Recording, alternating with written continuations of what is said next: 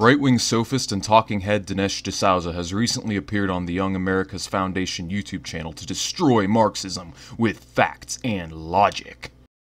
Here in Palo Alto, there's a Ritz-Carlton, there's a Westin. Now imagine a guy who is a valet parking cars at the Ritz-Carlton here in Palo Alto. But I'm less concerned about D'Souza himself because there's nothing special about him. He's just another millionaire mouthpiece paid to push the pro-free market grift. When I see D'Souza, I don't just see him. I also see Ben Shapiro, Steven Crowder, Dennis Prager, Dave Rubin, and Bill O'Reilly, all at the same time. And when I see one of them individually, I see them all collectively, because in my eyes, they're all the same person, because none of them have ever had an original thought in their lives. Before we get to the meat and potatoes of my response, I'd like to simply comment on how interesting it is that all these right-wing think tanks like the Young America's Foundation and PragerU get so much money from dark money billionaire oligarchs, from the Koch brothers to the Wilkes brothers. You'd think the fact that it is literally the powers that be that are funneling money into these think tanks with the deliberate intent to disseminate propaganda on the internet would raise some eyebrows here and there, especially when their political opinions tend to mirror that of their dark money billionaire masters. In addition, if all these think tanks do is brazenly lie, obfuscate, strawman, and spout frequently debunked points about Marxism, could it be possible for one moment that maybe, just maybe, that Marxism could very well be their kryptonite, and by extension, working class people realizing their collective material class interest? Anyways, I digress. Without further ado, I shall now review the video titled, "But Who Gets the Profit? D'Souza absolutely guts core Marxist argument." Well, we'll see about that now, won't we? Here in Palo Alto, there's a Ritz-Carlton, there's a Westin. Now imagine a guy who is a valet parking cars at the Ritz-Carlton here in Palo Alto. And this guy is paid, let's say, $15 an hour. And let's say that he works 10 hours a day, so he makes 150 bucks. And this guy is now thinking to himself, in those 10 hours, how many cars did I park? Well, I parked, let's say, 100 cars. And how much does the Ritz-Carlton charge for someone to park their car? $30. So how much did the Ritz-Carlton make as a result of me parking those 100 cars? $3,000. And how much was I paid out of that $3,000? $150.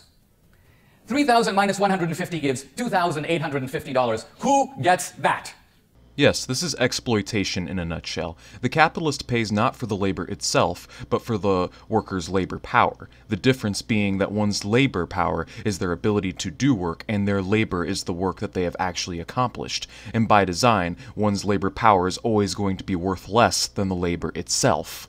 And so there's a big difference between the revenue generated by the sales and the cost. And that difference Marx calls surplus value. We call it profit. And Marx's question, quite a profound question, who gets that? I don't know, D'Souza. Why don't you tell us? Now Marx's assumption is that that belongs 100% to labor. Why? Because labor made the goods. The capitalist supplied nothing more than the money, which has already been recompensed through interest. Yes, and I agree. Workers should own the fruits of their labor. If you actually believe people should get what they work for, and not just sit on their ass and collect passive income, contributing nothing to the value creation process, then you should become a socialist. Consider for a moment the capitalist. In America today, the vast majority of capitalists supply a lot of things, but the one thing they do not supply is capital. Did Steve Jobs actually put up all the capital for Apple? No, he went to a bank. The bank supplied the capital. And we Marxists acknowledge this. Lenin acknowledges this in his book, Imperialism, the Highest Stage of Capitalism. In Marx's day, many factory owners and firm owners didn't have to borrow the kind of money that they need to today to grow and expand. However, as businesses grew larger, the demand to bring future spending to the present grew as well, and over time, there was a merging between industrial capital and banking capital into finance capital, and as a result, firms became subjugated to the banks. All this does is add to the chain of exploitation. It doesn't change the fact that exploitation takes place in the first place.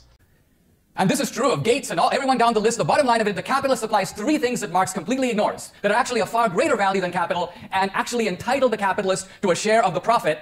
Here's where D'Souza makes his 3 points, which I will proceed to debunk one by one. First, the capitalist has the idea for the business. Without the idea, there's no business. Labor doesn't think of the idea, the capitalist does. It's his or her idea. They do it. Not always. In fact, most of the time, capitalists are simply taking credit for work other people do. Elon Musk has a board of engineers that work under him that do all the real hard work, whom consequentially Musk was busted for abusing said workers. The technology that goes into the modern PC wasn't even conceived by Bill Gates. He stole the intellectual property from a team of engineers and programmers from a firm called Xerox PARC. And then there's Ray Kroc, the first CEO of McDonald's. He literally stole the whole business model from the McDonald's brothers and swept the business from under their feet. The truth is that many capitalists don't come up with anything and only get where they are by being the most cutthroat, sociopathic, and profit-driven vampires it is possible for a human being to be. Many of them were either born into extreme affluence in the first place or got extremely lucky. The odds of the average person becoming a billionaire off of their own merit is so unbelievably unlikely that you may as well be buying lottery tickets. And even if they did come up with the idea, they didn't come up with it on their own. Innovation comes from a continuum of knowledge being built upon previous ideas. You don't do calculus without algebra, and you don't do algebra without some basic arithmetic. And the idea that anyone should be rewarded disproportionate amounts of money to the point to where it results in tens of thousands of other people being deprived or having their livelihoods impacted in a negative way is patently absurd. Second, the capitalist organizes the business. Here you have this valet, he goes, I park the cars, I need all the money. The truth of it is the reason you're getting $30 to park a car is you're at the Ritz-Carlton. Somebody built the Ritz-Carlton, somebody thought of it, somebody paid all the capital costs, somebody took out the insurance. You didn't think of that. If you come to my house and want to park my car, I'll pay you 50 cents. And the slave master organizes his plantation. The king organizes his kingdom. Being a slave master is tough work, and so is being a king. I could use this very same line of reasoning to justify a various assortments of abuses, oppressions, and barbarism that are now thankfully behind us. In addition, there's nothing special about organizing a firm. This is a function that can literally be fulfilled by workers via workplace democracy, sortition, and worker self-management.